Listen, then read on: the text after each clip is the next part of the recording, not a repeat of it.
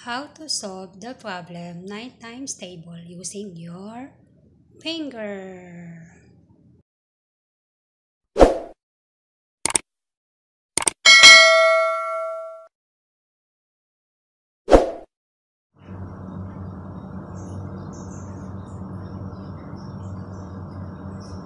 Hi guys! Good morning!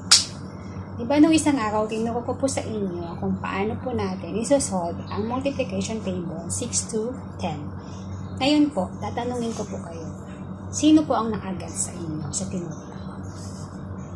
At sa mga nakakaalam po, salamat po sa panonood niyo.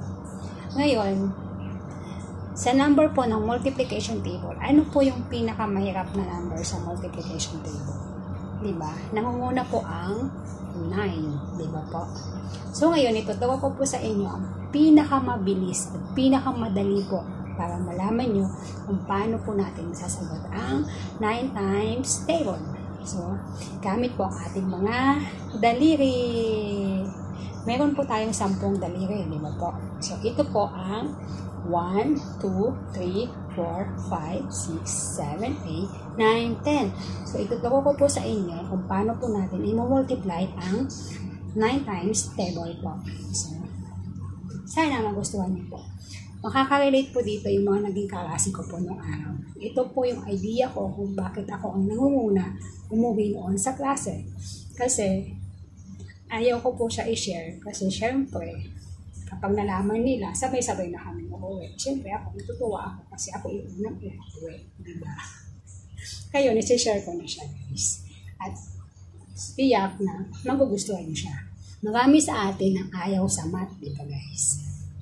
Pero ito, pag once na ito po ay natututunan niyo, tiyak ako na magugustuhan niyo po siya. At sa tiyakin ko po, masasabihin niyo na, paborito ko na ang math. Ayun po, ituturo ko po sa inyo ang 9 times 10. So, mag-umpisa po tayo sa 1 times 9. Ito po ang ating mga daliri. Ngayon, 1 times 9 po. Bibigyan ko po kayo ng isang halimbawa. Ito po i-close po natin siya. Para masagot po natin, i-connect lang po natin. Yung sa 6 times, sa mga 6 to 10 po na multiplication table po, naggamit po tayo ng times at saka plus. Ngayon po, i-connect lang po natin siya. So, ito po. 1 times 9 po. 1. So, ito po yung 1. So, i-close po natin yung 1. So, ilan po ang natira? 1, 2, 3, 4, 5, 6, 7, 8, 9. 9 po, diba?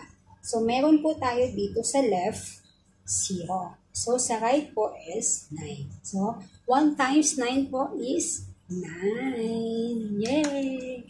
Ngayon po, 2 times 9. Saan po yung 2 natin? Ito po yung 2. Ida-down po lang natin siya. Ngayon, dito po sa left, meron po tayong 1. At meron po tayong ilan po sa right natin. So, ito po. Ika-count po natin siya. So, 1, 2, 3, 4, 5, 6, 7, 8. May 8 po tayo. So, i-connect lang po natin yung 1 at saka 8. So, 2 times 9 po. 18. So, ngayon, 3 times 9. So, yung 3 po, i-close natin. So, ilan po ang nasa left natin?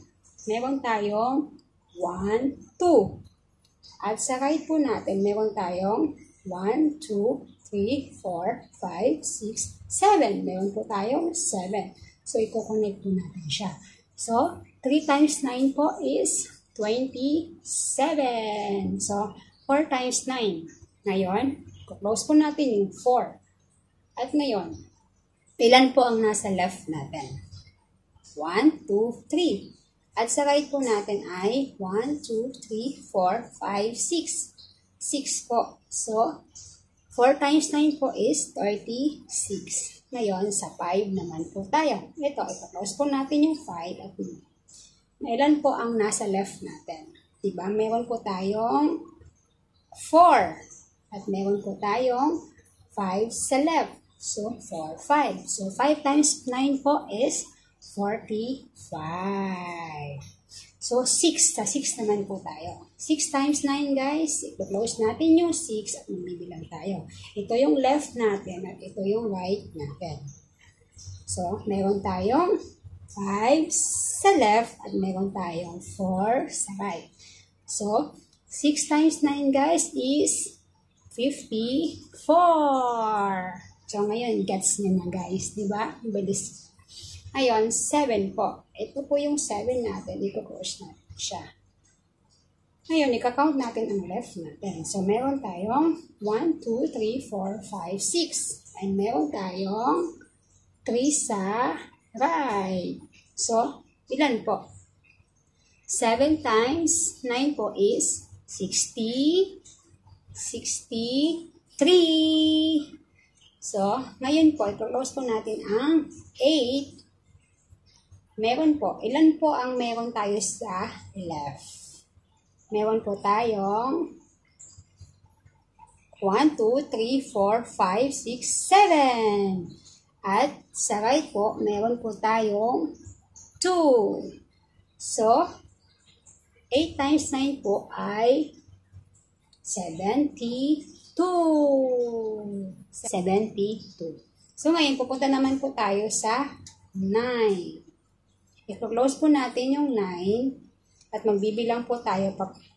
Ilan po ang daliri natin sa left? Meron po tayong 1, 2, 3, 4, 5, 6, 7, 8. At meron po tayong 1 sa right. So, 9 times 9 is 81. So, ayun, 10 po. 9 times 10 po. So, saan po ang 10 natin? Diba ito po. So, i-close natin ang 10. So, 9 times 10, ilan po ang nasa left natin? Diba po is 9. So, sa right po natin is 0. So, ilan po? 9 times 10 is 90. Diba po ang bilis-bilis? Kaya sana po nagustuhan niyo po ang aking video. At sana po may natutunan po kayo and God bless. See you!